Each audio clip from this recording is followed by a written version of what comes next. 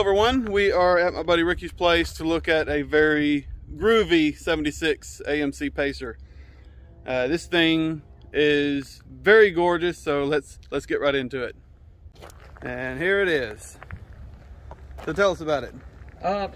This car, I kind of got in doing some swapping and trading and ended up with it. And it's sat here for almost a year on the driveway. And I'm kind of a sucker for an oddball car, and I just, these cars are one of them, you either kind of love it or hate it. And I kept thinking of what could I do with it. The motor was blowed up in it. And my buddies were over here hanging out one night, and we got to talking about it, and they asked me what I was going to do. I said, I think I'm going to build it, you know, and they started laughing and said, man, you can't do anything to make that car look good. So that kind of, I took that as a challenge.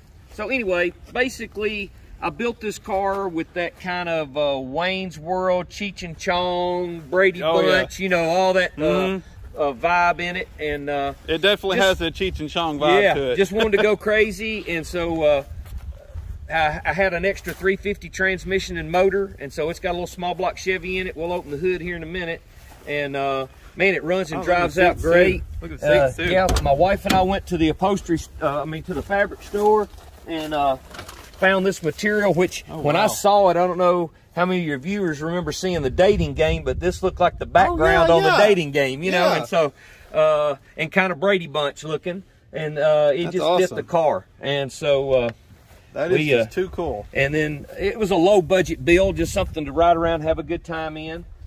These wheels that are on it, I've had since high school. Really? Yeah, and one of my favorites, I love the American Daisies, and they fit with the flower theme, the spokes, it just kind of fit. Oh yeah. And let's pop the hood here for you. But man, it runs and drives out great. My theory when I built the car was I wanted you to love it or throw up when you saw it. You know, no in between. You know. Yeah. That's definitely cool. I was thinking these hoods opened up backwards. Yeah, and of course side pipes were just, that's 70s, man. You gotta have side pipes. Definitely. But you know, that is awesome. Motor tucked in really nice. The only problem with these cars, a little history on the Pacer, is they were actually originally supposed to have a rotary engine. Really? And the deal fell through between, I think it was Mazda and Chrysler, and so they ended up putting the straight six in it. So, and everything fits up under the cowl because the rotary engine didn't take up that much room. So the only downside to the small block Chevrolet is if you have to change the distributor, you have to unbolt the motor and slide it forward. Yeah. But or drop the K-frame. Yeah. So, but it's just a minor. There's no motor you can put in here without it being up under there. Even the straight six was tucked up under there. But she'll smoke the tires and that is awesome. Cruise on down the road. And it's just a fun car, man. It really is. Don't have, you know, like I say, it was a low budget build, just something to have fun with. But parts got the disco ball and peace sign, everything. Parts are though extreme. Man, these cars are expensive to build because the parts are hard to come by. There's really only one man in the United States that has a big inventory of parts. They're NOS parts. Nobody reproduces them.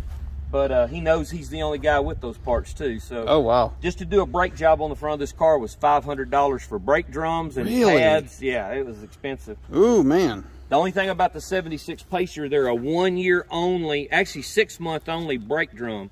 Wow. They went from 8-inch drum to a 9-inch drum and then to disc brakes.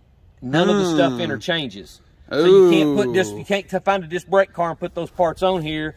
And so this happened to be the 9-inch 6 month production, and that is interesting. You can't get that brake drum through O'Reilly's or any of the parts stores, so had to call this guy in Indiana, and $200 a drum. Yeah, but you got the keys for it? Crank it up. I sure do. Yeah. I tell you what. No, I don't. Sorry, guys. They're up at the house. That's good. They're up at the house. That's fine.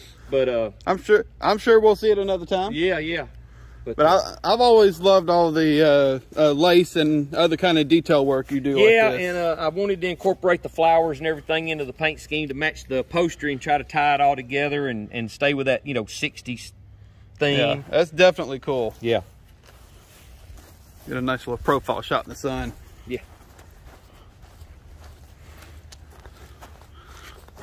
That is definitely awesome. Well, there it is, the very green, groovy AMC Pacer. So there it is. If you liked the video, like, comment, and subscribe. And if you want your own custom Charger 383 Mopar t-shirt, check out the link in the description. And I will see you on the next one. One more thing before I go. Yeah. Just saw an awesome little detail on this car. Let me show it to you. It has a Charger gas door.